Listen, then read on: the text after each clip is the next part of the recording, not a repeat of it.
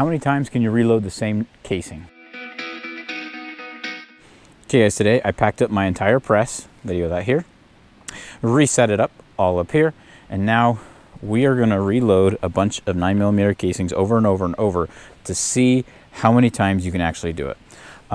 I had this question, I've seen other people have this question, and I've never seen anybody have a legit answer. Usually people say something like, you're gonna lose the casing before it wears out, which is oftentimes true if you're shooting in grass and stuff like that. But today we're gonna actually find out. So what I got is I have 2 of 5 different brands, so I have 10 total to get us a good kind of variation, to make sure one, if I just did it on one, maybe it was a thinner wall, or I beat it up, or maybe I'll crush one or lose one. So I wanted to get some extra in here. This guy's just extra. So I have Blazer, I have this Browning X-Point hollow point self-defense. I got this Fiocchi, however you say that, somebody correct me. Target ammo, I got my SIG, this is what I carry, and then I have another one, this, what is it, like GECO, whatever. I'm gonna reload, shoot them, reload them, and see how many times we're just gonna do it till they wear out. I got a gajillion bullets over here, and then I brought about 1,000 primers, so I should be able to reload all of them like 100 times. I don't think they're gonna last that long, so let's go see. Okay, today we'll be shooting them out of my Springfield Hellcat because I forgot the SIG P320 at home. I also forgot my speed loader, so I will be loading all of these by hand. Yippee! My fingers are gonna hurt by the end of the day. 10 rounds in an 11-round magazine over and over and over. So let's do it. I got my brass catcher set up and a couple targets, so I figured I might as well have fun while doing it. Let's go see how the first 5 random go through. I've never had any issues with Hellcat, so.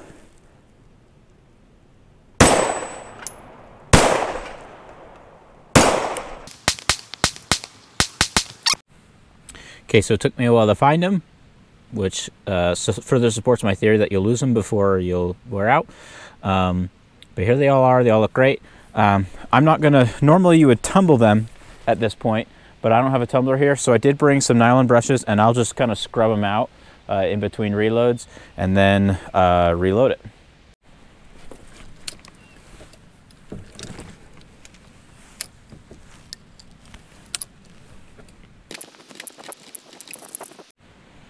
Okay, here they are all reloaded. I'll put a picture in to the spec that I'm reloading them to in the Hornady manual, my approximate velocities that I know from before. So we're gonna load them up, shoot them again.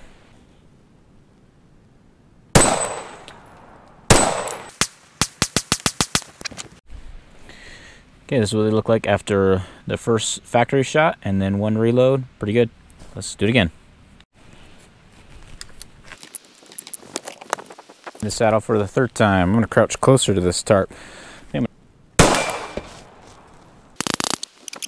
This is after 2 reloads, so factory plus 2, so 3 total. Okay, this is time number 4. I'm just going to watch my brass this time. I'm not even going to pay attention to where I'm shooting because I keep struggling to find one every single time. It takes like 5 minutes. So, reload, reload plus factory. Okay guys, this is after 5 reloads. There's a SIG, Fiocchi, Browning, plus factory. So it's pretty impressive how good they're doing.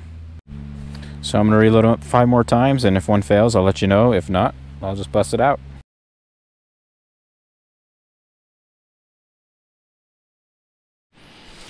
Okay guys, so after spending almost half an hour searching for this 10th round, I could not find it, even with my big old tarp over here. Anyway, so this is what they look like after they've been shot 10 times. Let's see. And honestly, they look like they've only been shot like once or so. I mean, you can tell my dies have been rubbing on them a little bit more, but I mean, they still look pretty darn good after 10 reloadings plus the factory. So I'm going to go ahead and do another 5, and then we'll see how they look at 15, 20, and so on. Okay guys, so this is what they look like after 15 factory plus 15 reloads and 15 firings. But you can start to see really where the die has been rubbed on it every single time, the sizing die. I've been able to feel the sizing die, you know, it's working on them. It's definitely, I can feel that it's working on them because they've been shot 15 times. I'd say they're still pretty good. So I'm gonna go do another 5 or 10 and then talk about it.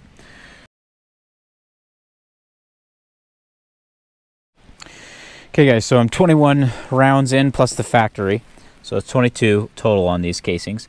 I've lost 2. I have no clue where they're at. They're somewhere in that abyss. I don't know. Anyway, so I'm down to 8. I lost the second one just barely, another one I think after 8. So they're looking still pretty decent. What's interesting though is the inscription on the head, you can tell is starting to get mashed in slowly. So the inscriptions aren't quite as clear because the pressure back against the slide or in an ARB or bolt. I'm still going, 21 rounds in, reloads in, so I'm gonna keep going. Okay guys, I got my first failure and I just realized it when I was putting it on the press to reload it. So I have shot all of these 26 times plus the factory, so 27 rounds total. And the first one to fail is this one right here. There's the powder there. This is one of the SIGs, and it split right down the sidewall. You know, I'm glad to see it fail because I didn't want to be here all day. But after 26 and they're still going, I was like, when are these gonna fail? So many.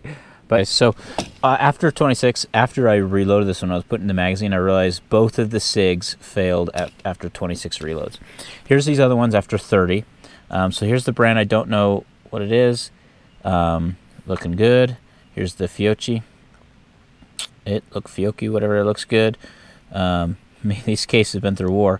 Here's the Browning self-defense, but they're still going, so I'm gonna keep loading and shooting them until they fail. Okay, the Browning failed after 30. My thumbs really appreciate only having 5 rounds left. On the Axe Self-Protection channel, somebody was in a gunfight shooting between their legs on their back. It's unfortunate, but I better give it a shot. Besides, might as well change things up. Been here for freaking hours.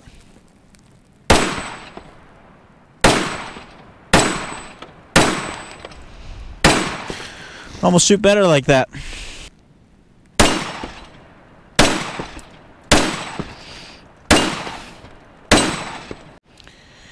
Okay guys, here's after 35. I got 5 left. Oh, never mind. That one just failed after 35. I literally looked at it and it was fine. So all the nickel ones are out. I've lost 2 brass and there's 4 brass ones remaining.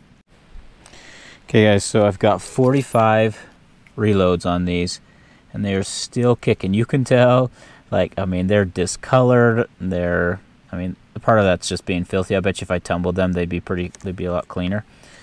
Here's a brand new one, but 45.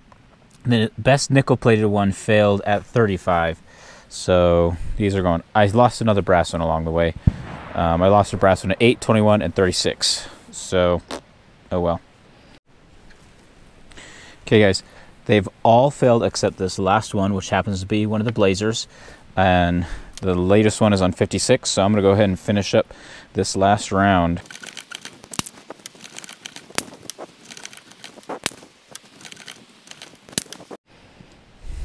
Okay guys, so that is it. They have all failed now.